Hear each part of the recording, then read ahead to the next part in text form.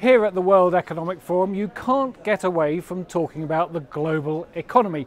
It's what the WEF was set up for.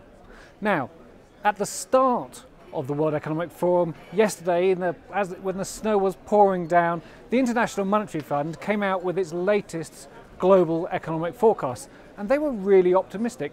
Up last year, raised again for 2018 and for 2019, 0.2 of a percentage point for both 2018 and 2019, 3.9% growth for the global economy in total.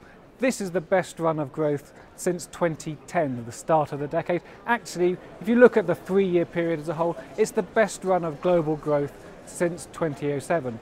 But what did the IMF have to say about it? Actually, they were rather downbeat.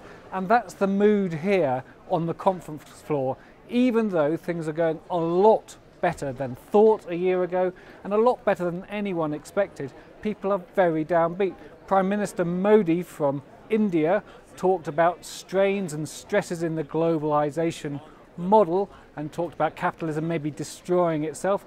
Session after session is worried about inequality and whether the global economic system is working, or whether the countries of the world are consuming too much and so we're going to destroy the planet. It's not the exuberant, confident mood that you might have expected given the economic numbers.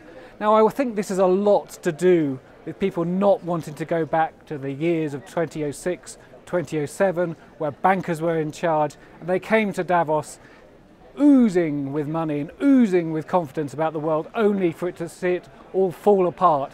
Now the big message is this is a time not to be complacent.